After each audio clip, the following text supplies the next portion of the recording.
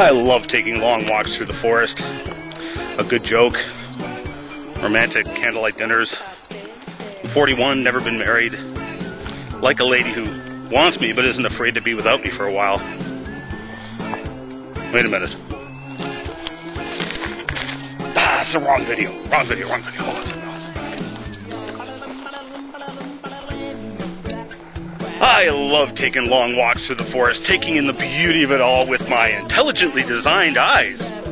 Now, I have many friends who are atheists, evolutionists, and skeptics. I don't mind an honest evolutionist and an honest skeptic. I'm a skeptic. But it's the militant anti-creationists, the ones who make silly arguments, and in a desperate attempt to do away with God, that really get on my nerves sometimes. Such was the case with one of my atheist friends who was talking to another atheist friend, and he said that we creationists think the human eye was intelligently designed. He mockingly replied with, "What, do they think the snowflake was designed too?"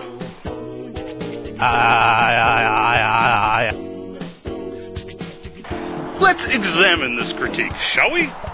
This is the Sony high-definition HVR Z1U video camera. It was intelligently designed. It can resolve millions of colors. This is the human eye. It was also intelligently designed and can resolve millions of colors. Snowflake. The Z1U has 1.07 million pixels of resolution. The human eye operates at over 500 million pixels of resolution. Snowflake. The Z1U has a contrast ratio of about 70 to 1. The human eye approximately 1 million to 1 or higher, nobody really knows. Snowflake. The Z1U needs a minimum light level of 3 lux. The human eye can see in 0.001 lux and can spot a burning candle 22 kilometers away. You can see a snowflake in light levels of 0.001 lux. The Z1U can record up to 60 minutes of video on one tape. The human brain captures the vision of your eye and can essentially store a lifetime worth of video. You can remember snowflakes you saw when you were a child. The Z1U measures 36 centimeters long, 17 centimeters high, 15 centimeters wide, and weighs about 2 kilograms. The human eye is about 2.5 centimeters in diameter and weighs about 28 grams. A whole bunch of snowflakes! The Z1U requires about 8 watts of power to operate. The human eye has the highest energy consumption per gram of tissue in the entire human body, and yet still consumes a measly 1 watt. Now, if something breaks on the Z1U, you gotta send it back to Sony, where a very intelligent designer will repair it for you at a very intelligent designer price.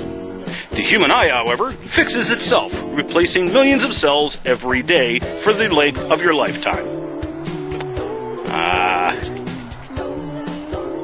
Now look, I'm trying real hard to be respectful, but when you have a guy standing there mocking me and trying to make me look like a fool with comments that have an intellectual quotient that contains a negative integer, let's just say that in the end, I'm not the one who's looking like a fool. I'm also trying to be fair to the skeptics and not lump them all into one group based on one person. But on the other hand, when you take a look around the internet at the comments that are made regarding my videos, you very quickly see that most of the critical arguments are actually on par with the intelligence of this one atheist argument. Then there's those who, in spite of the very clear explanations that I made in rant number 67, still continue to parrot the false claim that the human eye is poorly designed. Watch rant number 67 again, guys. Apparently you missed the point.